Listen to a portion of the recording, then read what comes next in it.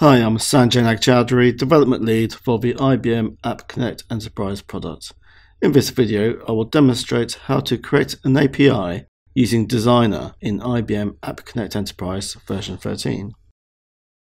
ACE version 13 now allows you to use Designer. Designer allows you to build flows that require low code and can access SaaS endpoints using event-driven flows or using an API. The flows in Designer are completely schema-driven and can connect with hundreds of applications on cloud and on-premise through pre-built smart connectors. Designer is predominantly aimed at business technologists who want to rapidly assemble integrations with low code and using high productivity tools. In this demo, I'm going to create an API using Designer which interacts with GitHub and Slack. I will define a model which contains a set of properties and operations which can be invoked. The operations will allow you to create an issue, retrieve an issue, and close an issue in GitHub. A Slack message will be sent to a channel as part of each operation as notification that the operation was performed.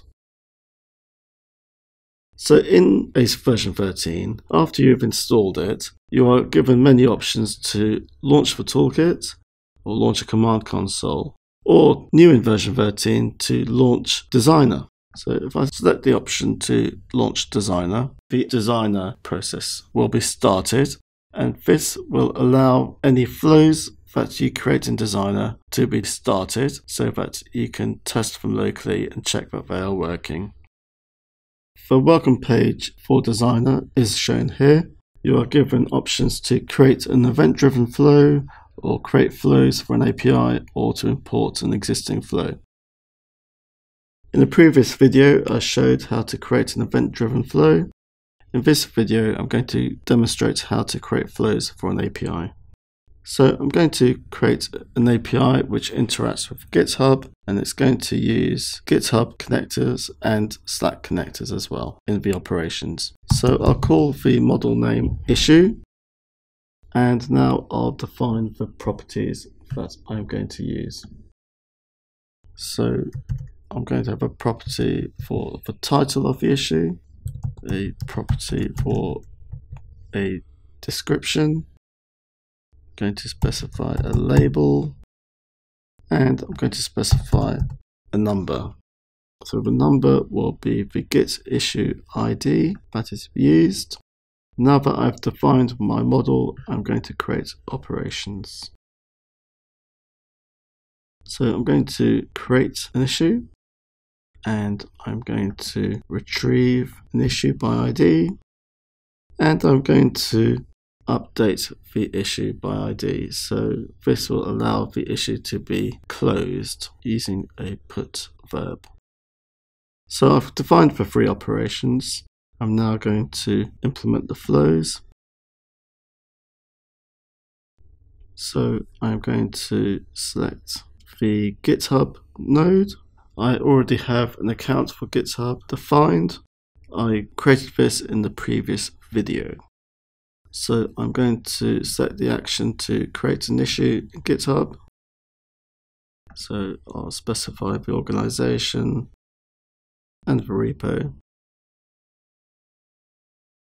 And now I'll specify the fields that are required to create the issue. So I'll take the title from the request body, and also the description from the request body. The label needs to be in an array, so I will pass the label within an array, and I'll leave the next two fields empty.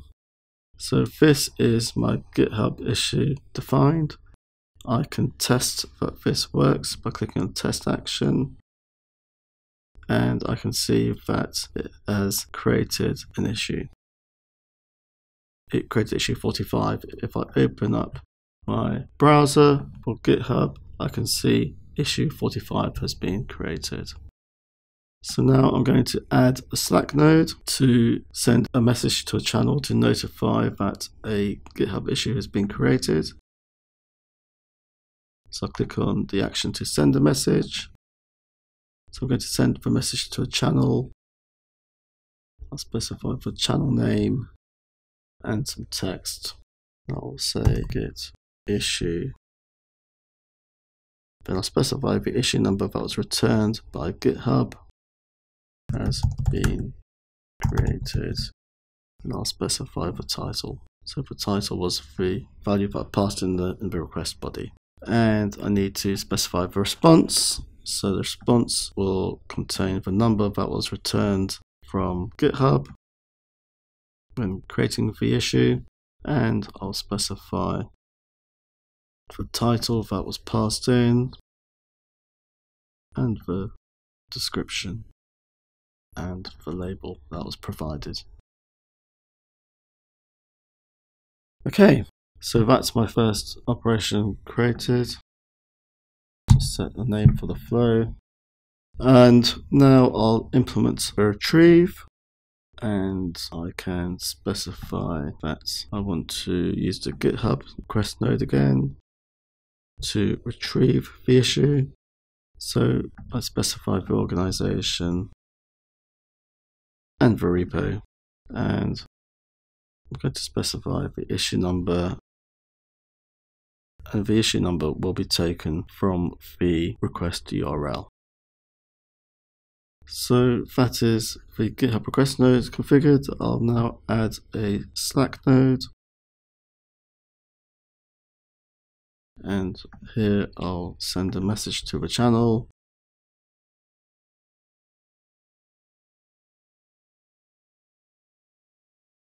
And I'll say git issue, specify the number from the request URL as title, and I'll specify the title that was retrieved, and description, and the description that was retrieved as well. So that is my Slack request node configured, and I'll specify a response body, and I'll specify the title that was retrieved from GitHub, the description that was retrieved, and the label name.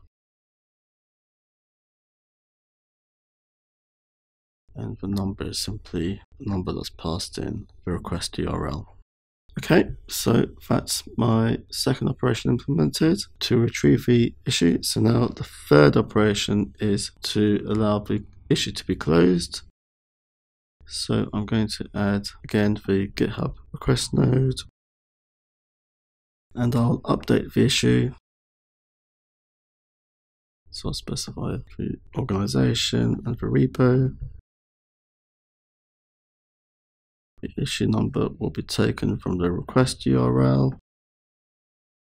and I'm going to specify that the issue is closed with a reason completed.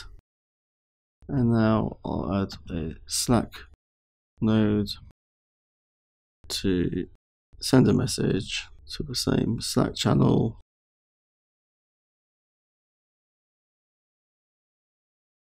And I'll specify that git issue. I'll take the issue number from the request URL. I'll simply say has been closed. And the response does not need any further changes to it. So I can click on done there. So I've implemented the 3 operations, and now I'm ready to test the API. So I'll click on test. And now I'll try each of the 3 operations that I had implemented. So first I'll try the post. I can click on try it, and I will provide a request body which says demo title for video as a title, a demo description, and a demo label. I'll click send, and I'll get back a response that says 201 created and the issue number 46 has been created. If I go to GitHub and do a refresh, I can see issue 46 has been created. I can see the demo title, and I can see the description and the label as well, which says demo label.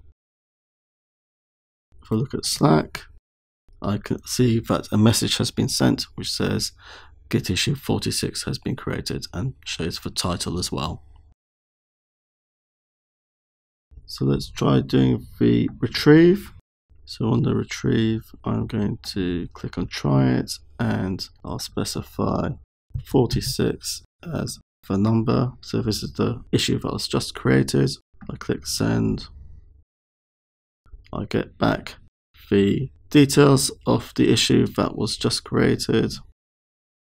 And if I look at Slack, I can see I have a Slack message which says Git issue 46, and it has the details of the title and the description. And finally, let's try the put. So this will close the issue. So again, if I specify issue 46, and I don't need to specify anything in the body. If I click send, I can see I get a 201 created.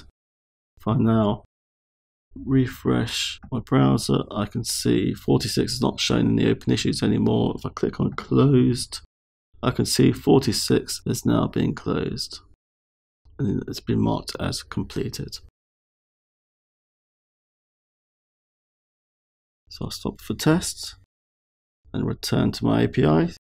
So in this video, I demonstrated how to create an API using Designer. I defined a model where I specified the properties, and then I defined the operations, and I then tested the API using the test API option and the try it capability in Designer.